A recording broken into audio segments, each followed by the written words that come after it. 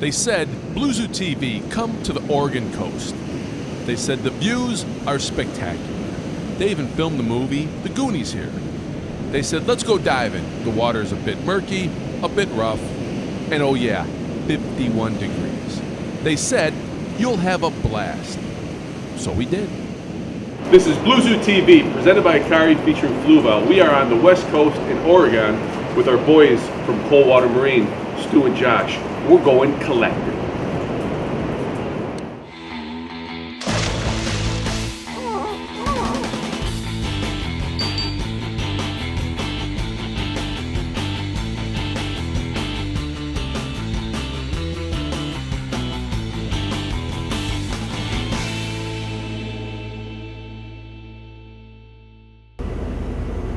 When Josh and Stu from Coldwater Marine contacted me about shooting Blue Zoo TV presented by Hikari featuring Fluval, I told them that I wanted the whole experience.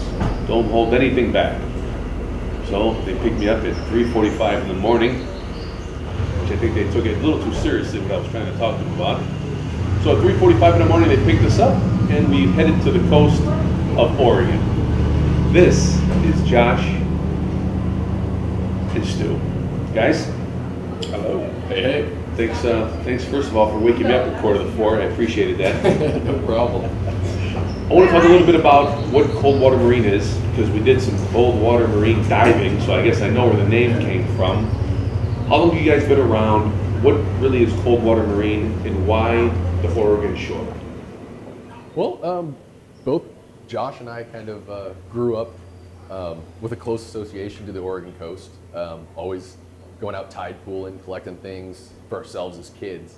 I remember going as a kid with my dad, going and getting bucketfuls of crabs and showing it to him, and he'd tell me to go dump them back in the ocean. So I kind of always wanted to do it myself and keep a home cold water aquarium, but never really was able to until later in life, and made my way to getting my own cold water tank, started refurbishing them, sold one off to a local fish store, and Josh ended up being the guy who bought it, of all things. So left a note inside of the tank to contact me if you want to go tide pooling.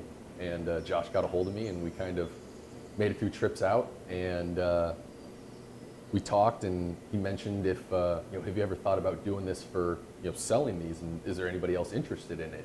And we just kind of hashed out. It took about a year and a half of figuring out what to do for permitting.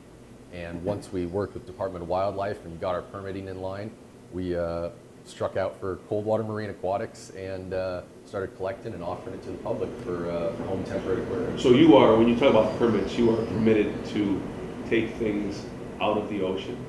Yeah, we got licensed and permitted as commercial fishermen and wholesale fish dealers with a specialized permit for intertidal harvest. So we worked closely with Department of Wildlife to figure out what animals we'd be taking, what locations, so that they don't have a high impact on the environment. And we have kind of self-imposed restrictions as far as how we collect. So we only really take animals to order. We generally try to take animals that do well in aquarium, and we experimented quite a bit with that early on, keeping them ourselves to see how well they would do before offering just a plethora of animals to the public. So we did quite a bit of research in keeping the animals ahead of time, and a long process with Department of Wildlife to make sure everything was on par and we're doing it right. Josh, what are we trying to get done today? Like, what is the angle? What are you going to do? When you go into the water, what are the first couple of things you're looking for? Sure. So it all depends on obviously what the client wants. So if we're dealing with a public aquarium, like right now, we're going to be taking some native sea anemones, and based off of what they order, we'll usually just take what they've wanted to acquire. So if it's 10 anemones, we'll go down, we'll take our 10 anemones and maybe a couple extra, just a package for loss and shipping. Usually we try to have as low or little impact as possible.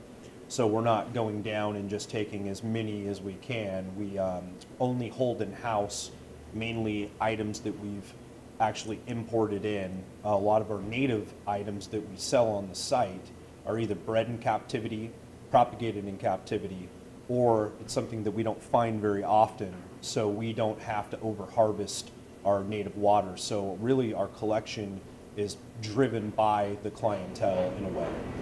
So take us through your typical dive like we're doing today. You're waiting for low tide to go out, which is probably makes it a little easier that you guys can go out a little further. You're free diving. What happens? Yeah, so we always look at the best low tides that situate in the best time. So we like to go on weekends. Sometimes we'll go night diving and stuff, and we'll go night tide pooling. But like today, we got a super early start, like you mentioned, and that was so that we could get out of Portland and be to the beach by about sunrise, and the low tide was shortly after that. So we wanted to get out there, get it at the maximum bottom for the low tide, so that we could get out to some of the structures that we were diving, and make sure that we could see some of the cool things, show you guys a good time out here, and harvest some of the animals that we were looking for. So yeah, good low tides that associate with good weather. It's okay. It's pretty average Oregon, but it's not bad. So that's what we're looking for when we go out. And then we usually tie in a dive too. So yeah. Usually what'll happen is it'll either be early morning, late night. We'll do the low tide collection, snorkeling, stuff like that, intertidal collection, and then we'll try to tie in a dive session along with that subtidal. That way we actually get basically 2 collection trips out of 1 trip. Is there almost no place bad to go off the Oregon shore for what you guys do? There's some bad spots. Yeah, Oregon. I mean, as far as we generally try to go to areas that we've previously scouted. We did a lot of that in the early setup before we got the business going. But we try to go to areas that we know are accessible, that we know aren't extremely dangerous. It was trial and error, and yeah. also trying to find locations that we can keep coming back to find certain animals specific to that location. That way we're not ever having to look for them in another area. So we have a place where we collect pipefish, we have a place where we collect certain anemones, and usually there'll be 1 or 2 locations, so we don't have to hit the same spot twice. And like I said, a lot of the animals we breed and propagate in captivity, so we're not always going back to those same locations, but it is nice that we've done the research to be able to go to a certain area and not have to think twice about whether or not we're going to acquire the animals we're looking for. As far as the permit, because people will ask, you are permitted to dive, and you are probably able to give them certain locations that you are able to go to. Yeah, exactly. When we applied for the permit, we gave Department of Wildlife a list of locations that we would like to collect in, and they vetted those and told us you can collect in this one, this one, this one.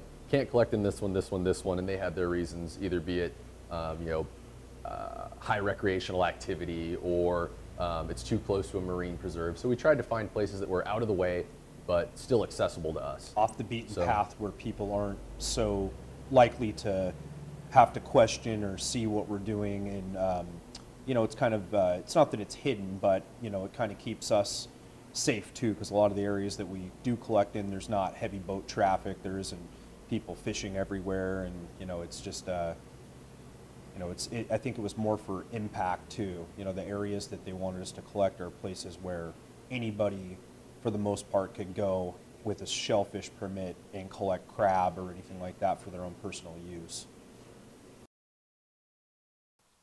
I hope you enjoyed a behind-the-scenes look at collecting off the Oregon coast with the guys at Coldwater Marine Aquatics. This is Blue Zoo TV, presented by Hikari, featuring Fluval.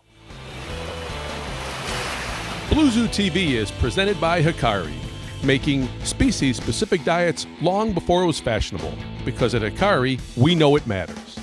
And featuring Fluval, discover life below water with Fluval. Blue Zoo is proudly partnered with Carib Sea, bringing science to life. Nature protected, nature perfected with Carib Sea. To email the show, go to bluezootv.com and follow us on Twitter @BlueZooTV.